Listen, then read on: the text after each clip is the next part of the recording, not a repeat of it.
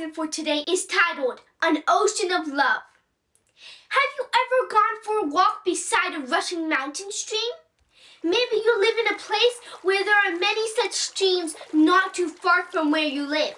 Or if you don't, maybe you've been able to visit a place that has them. It can be so peaceful and relaxing to watch the water flow and to hear the water rushing over the rocks. Now let's think of an even smaller stream. This kind of stream is so small that it's not any trouble to cross it without a bridge. In fact, in order to cross it, all you would need to do is take one big step from one side of the stream to the other. That would be a very small stream, wouldn't it? We are going to use this very small stream to help us understand something about God's love.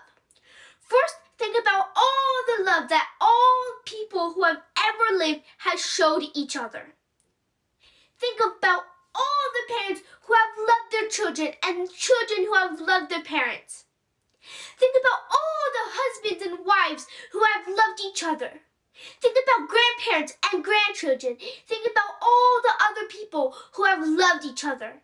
Of course, many people have not been loving, but still, don't you think there's a lot of love?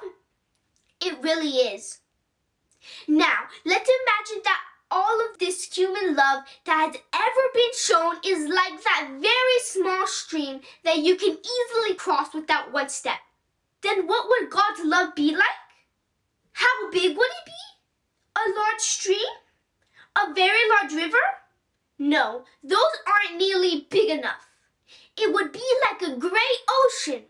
Our Earth's biggest ocean is the Pacific Ocean, and it is so big that crossing it from Australia to Canada in a jet airplane takes over 13 hours.